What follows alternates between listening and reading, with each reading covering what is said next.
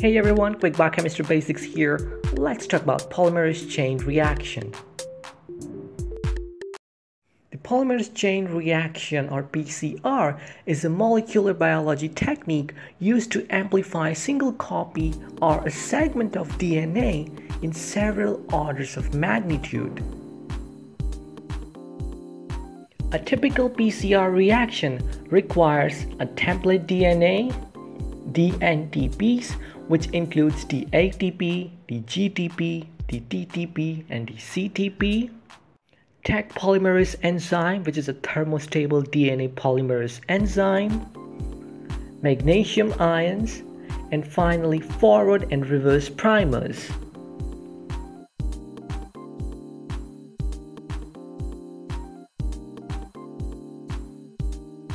The PCR reaction consists of three main cycles. In the first cycle, the system is heated at 94 degrees Celsius temperature, which separates the two template DNA strands. The separation of DNA strand occurs because of the breakage of hydrogen bonding between the strands because of high temperature.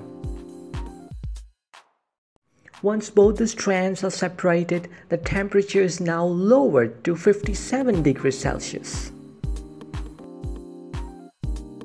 This temperature allows the binding of forward and reverse primers to the template DNA.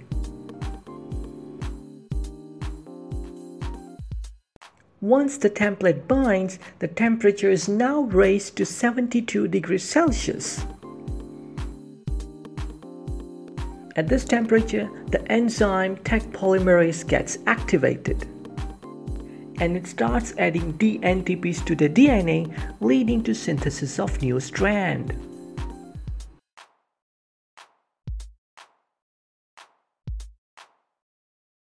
These cycles are repeated several times in order to obtain millions of copies of the target DNA.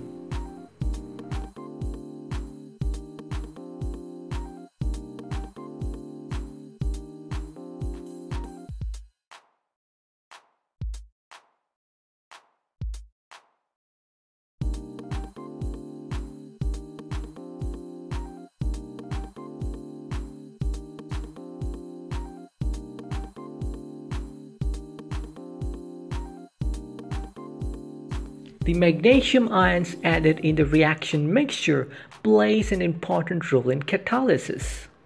It allows the reaction between the hydroxyl group and the alpha phosphoryl group of the incoming DNTP.